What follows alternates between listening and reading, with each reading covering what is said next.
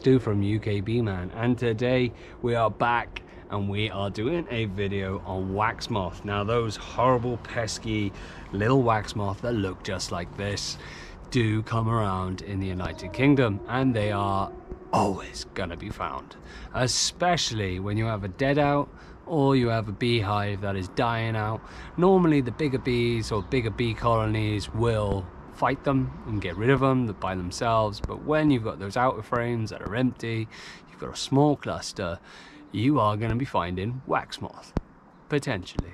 What does it look like? Well, as a larvae it can be quite difficult, and as proven in my video that I will once publish show you, and that is a post-mortem inspection of one of my nukes. And I'm going to say it straight, I was pretty convinced it was wax moth, but I wasn't sure. There was a lot of larvae and castor eggs inside there, and I was like, maybe it's just a fly. But no, when I went through the further inspection of it, I did find a typical red-headed wax moth larvae. Looking in the internal frames, just like this video, you can see the casters moving around. Oh, sorry, the larvae moving around, and the casters quite solid in those cells. Now, to find the actual eggs is really difficult, and if I have a look in here without a microscope or some bloody good glasses, I'm really going to struggle to find it. So I've got castor eggs everywhere, just like in that video that I'm showing you, and I'll do another one so you can see it all the way across, so that we're on pinpoint perfect description. Then hopefully we can see just a way across. So looking inside here, you've got the castor eggs, those solid, harder type ones, and then you've got a larvae moving around just inside there. Horrible things, can't stand them. Look at it moving, right? All those away across. Right there, another one digging his way around, and then they go on to the harder style there. But looking for the eggs is solid, and it's probably like in the center of that one where there's one singular on its own. Where am I? That one by there. You can see a few dots, and it's highly likely that they will be the eggs. So what do? Well, you freeze them. Stick them in your freezer and freeze them up. And that is one of the best things that you can do. But with an infestation just like this, no. I'm not convinced, but I'll freeze them and I'll give them a look afterwards. If I'm not convinced, then no, I won't use them. But that's what you got to do. You got to freeze them up and bang them out, and that's it. Done and dusted, reusable. There's no diseases in these, it's just an infestation of wax moth and dead bees.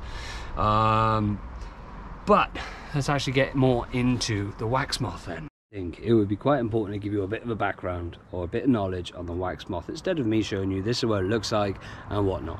So let's get further understanding with some pictures that are going to help you with understanding what they look like at different stages and whatnot. So here we go. There are two species of wax moth: the greater wax moth and the lesser wax moth.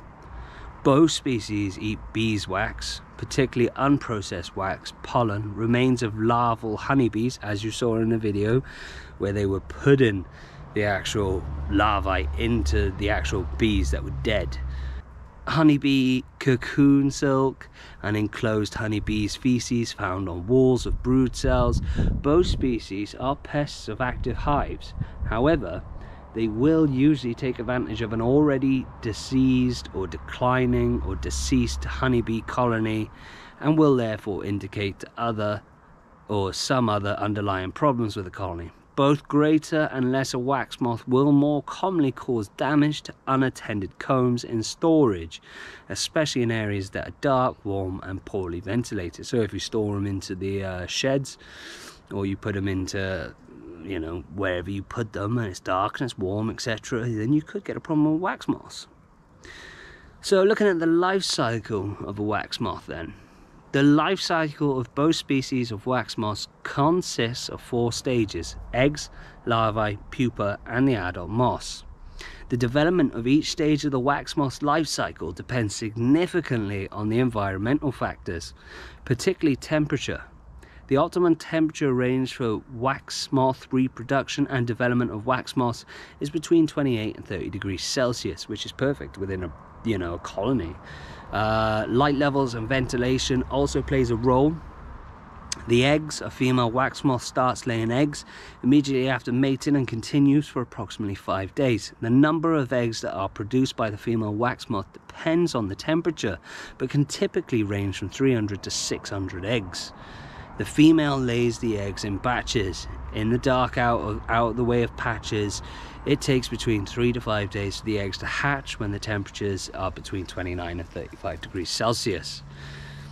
Once the wax moth eggs hatch, the larvae immediately start burrowing through the comb of the hive and line the resulting tunnels with a silken web.